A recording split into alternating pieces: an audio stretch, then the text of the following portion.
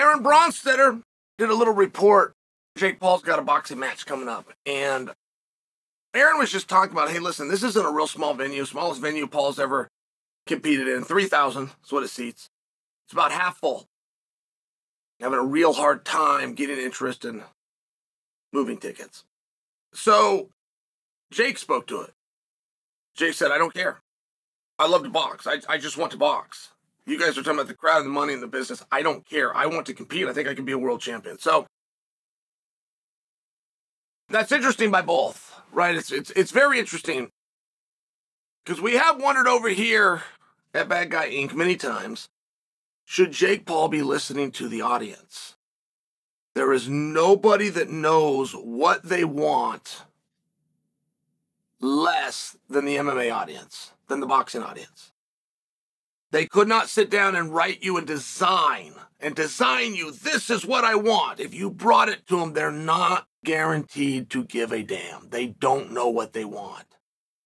So it's your job as the smartest guy in the room to bring them something. In reverse order, see, right? You don't ask them what they want and then bring it to them. You create it. You tell them you want this, and you put that in their face, and they'll eat it up. And when Jake genuinely was trying to pursue the respect and the recognition, the greatness, the accomplishment, when that all became really sincere, or at least when he made that obvious to us, is when he did start changing and stepping up competition.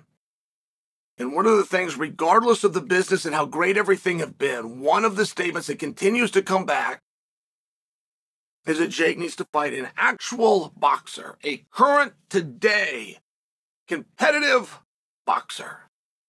And I remember seeing that and thinking, boy, I hope he doesn't ever take those people's advice. There's nothing the people are telling Jake he needs to do that if he does will help them.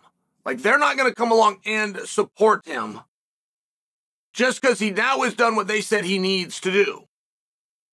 They're not going to be more amped up. They're not more likely to buy a ticket. They're not more likely to buy a t-shirt. They're not even more likely to go to social media and say something nice about you. They will then use the fact that you did that to say, I don't even know who this person is and I don't have interest. There's nothing that you can do within getting the opinion of them telling you what it is they want that will ever work. And I was just curious how Jake was going to do that. I don't deny his sincerity. There's some things that are statements, right? If you don't sell any tickets, you got to say, I don't care if I sell tickets. Like, there is good, solid PR, and he's a master of doing good, solid PR. The problem within boxing is if it's not doing something that's a sustainable from a revenue standpoint, it stops happening.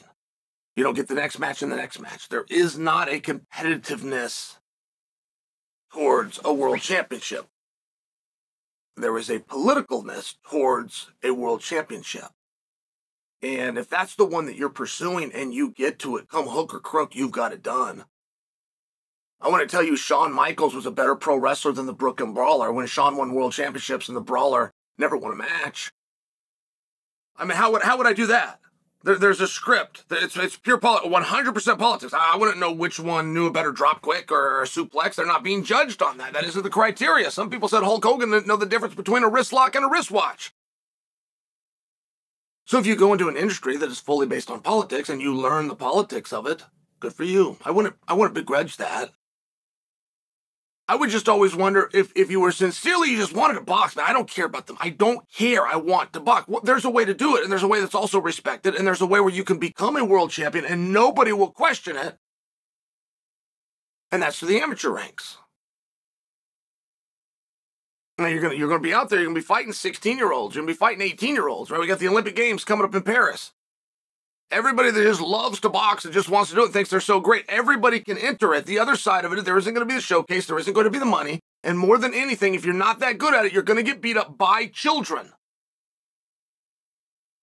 14, 17, 19, 21, that's it. That's the age group of the guys that are going to pursue that and try to do it. And so that's just where things start to be interesting. If you have somebody who just really loves boxing, just loves boxing, do you love doing it when people are watching? Do you love doing it for crowds? Do you just love being in front of a guy and trying to do the skills, or did you enjoy the walkout? Did you enjoy the interviews? Did you enjoy the hype, the build-up, all of the press, going to the gym and having cameras there? Nobody owes me an answer to this question. I'm just suggesting for you that if you really love something, there's a way to do it if you want to be world champion instead of entering something that has all of the politics. It's a fascinating spot. It's a fascinating question. And I don't know the gentleman that Jake's taking on. He has a record of 10-1 in actual boxing. I don't know the benefit to fighting him. I just feel like Jake is going to go and fight him because he satisfies the criteria that so many people have said Jake must satisfy a criteria for. And as I start to look at this, right, guys, everything parlays over into PFL. Everything. There's only been 2 fighters ever, Oscar De La Hoya and Mike Tyson, who could draw on their own. I admit that list needs amended. It would need to add Conor McGregor and Floyd Mayweather. Ever that could compete and fight and draw on their own. We thought Tyson Fury might be one of those guys. We found out 2 weeks ago, no, it's a very rare list, and Tyson's not on it. So, as it pertains to the PFL, which Jake has never done, assuming that we're going to have an attraction, assuming that he's got a base and fans and followers and supporters who are willing to come along the journey, one of the hardest things in the world to do. It's one of the reasons when you see an athlete that wants to become a rapper, it doesn't matter if Shaq did it or Roy Jones Jr. did it. Nobody came along because that wasn't the deal. The deal was never that I will back you and I will support you, and I'll even allow you to go out and publicly call your name Dwayne. No, your name's going to be The Rock. That's the one we like. And this is the exchange. You do what we want, right? It's one of these interesting spots. So as you go over the PFL, it would show you how important that opponent is.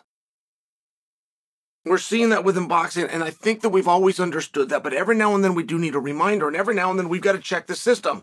He is a guy on his accomplishments, on his interest, on the history that he did, on his backstory, with a base. Is he big and good enough to come over here and bring that base? It's always been challenging. But there are a few of the special ones and the great ones that can navigate it and find a way to do it.